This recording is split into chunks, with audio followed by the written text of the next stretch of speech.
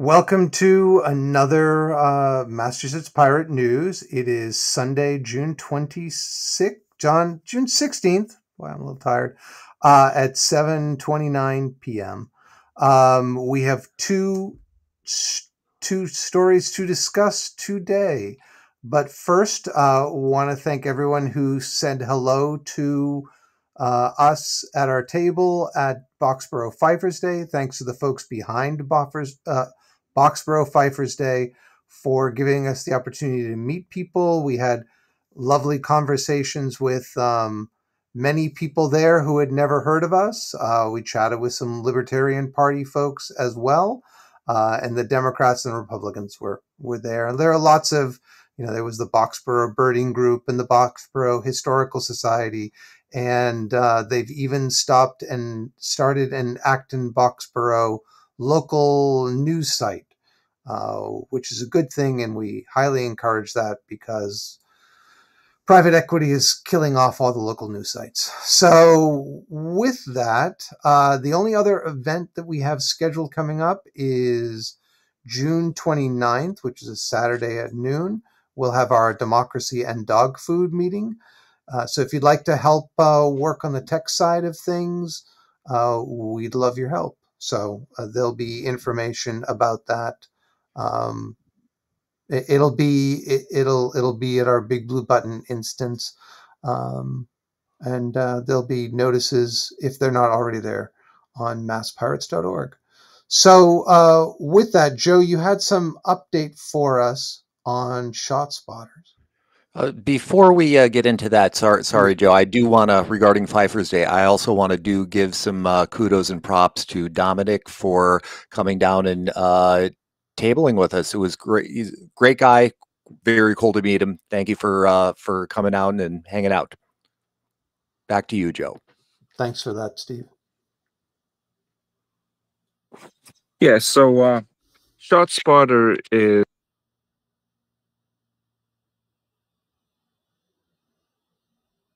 I think we lost you there, Joe. Oh no, they killed Kenny. Hello. Can you hear There me you now? go. Thank you. There you go. Okay. Technical difficulties. So ShotSpotter is apparently fighting back, and saying that all these polls about their services are misleading, and that basically their product is so much better. It does what it's supposed to do. It listens in on everything, and I mean, the data is what the data is, and it's not like every single person I know, especially every officer I've ever met, they don't want more work. They would love to have something that makes their life easier. And if it made their life easier, then they would be all for it.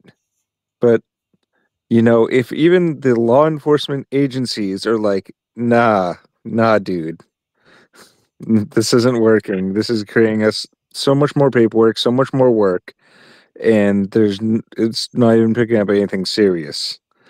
From what I understood, even cars backfiring, it was picking that up and saying shots fired from cars. So, sure, it picks up shots fired, but still hasn't really stopped any of the mass shootings lately, like the one that just happened in Rochester at the splash. I think it was Rochester at the splash pad. They did catch that guy, by the way, which is a good thing. But as far as ShotSpotter goes, they're kind of being the snake oil type salesman, and basically like, no, our product's great. It's great. It will restore your hair. You can buy it. Yeah, I mean, in terms of like just mass shootings, the most recent one I'm aware of is happened this very morning in Methuen. Apparently, there was a car club party and some altercation ensued, and 7 people were shot. But at any rate, I think the ShotSpotter story is, you could kind of perhaps file that under the "what else would you expect them to say" category. um I understand the pushback, and they're entitled to push back, but in terms of how municipalities, meaning i.e. their customers, are voting with their pockets. Chicago is canceling a major contract. Somerville is considering doing the same, as are others. Um, I think, this is perhaps the good idea that has not proven itself in practice and is possibly turned into, another excuse to over police poor and minority communities. Well, I mean, there's a lot of things that are good on paper and good even on small effects and in laboratories, but then when you try and produce it to a mass scale, really just doesn't pan out. It's kind of like that theory where you can use light to evaporate water. That would work great in desalination plants, and that would work really, really good. It's a technology that's been around for a little while, and it's really, really good. But producing it on an industrial scale, they run into a lot of problems with it. Um, so it's just like one of those things that, yeah, on a small scale, sure, it probably does work great, but not in a busy, bustling city. Just saying. Yep, yep. So, uh, the good intentions and roads and stuff and all that jazz. So that's kind of my final thoughts on that. Um, Gentlemen. Take your microphones down, man. So, Steve, you had some news from about Meta from Europe. Yeah, so this is from the, there's good news and bad news department. So Meta has been planning to use users' posts and as training data for artificial intelligence, large language models. And originally they were going to roll this out to everyone, but the EU pushed back. 11 countries complained to the EU data protection agencies, and they started a conversation with Meta. So, for a while it was going to be, well, we're going to do this in the EU, but people will have a chance to opt out. And now they're just not going to do this in the EU at all. So, which is a bit of a victory. Meta, of course, they seem a little bit pissed, and they're calling this a step backwards for European AI innovation. Like, of course, this is what Meta would say, but I guess there's going to be continuing conversations to work with between them and the data protection authorities. And basically, the Europeans' goal is they want to make sure that there are adequate privacy protections built in from the onset. And rather than trying to tack them on later, it's like you need to do this first. This is a good thing. This is a good thing. One of the things I wasn't able to, the article was not clear about is what kind of post it was going to be used on, whether it's public ones or if they would be including like things to friends only or private messages. Of course, now the bad news is elsewhere in the world, well, they're just gonna, slurp it up with a straw, and that includes here in the US and presumably the UK, which is no longer part of the European Union. Yay, Brexit. European privacy groups, specifically for example, NYOB, which is headed up by Max Schrems, they welcome this decision, but they're going to continue to monitor it. From what I gather, Facebook's privacy policy has not been updated to reflect this change, and that's something that has to happen for it to be legally binding in the EU. So a little more, stuff about artificial intelligence and surveillance capitalism for y'all.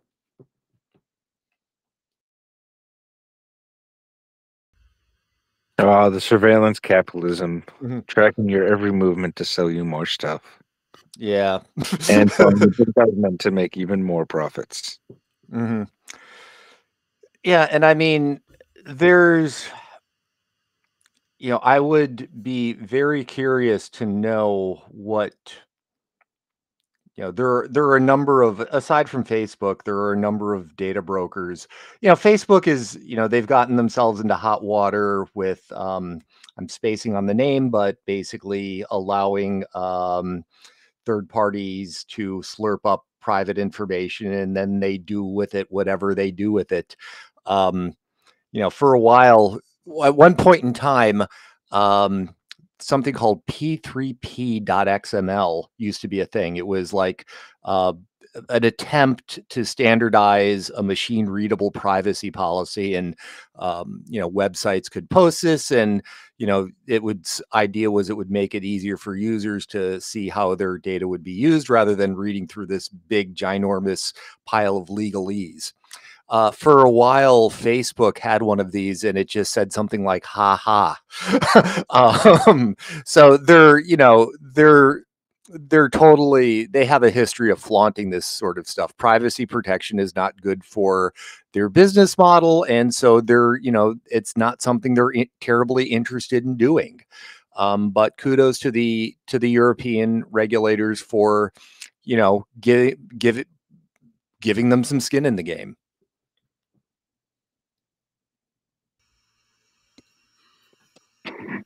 Well, as far as security goes, I think the EU is a little bit ahead of us, but there's a couple of things that I think we do a little bit better over here, like not have healthcare.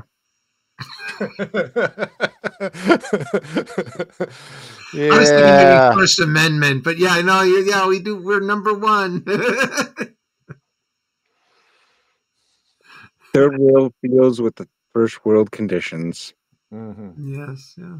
Most expensive healthcare in the world with the worst outcomes. Yes.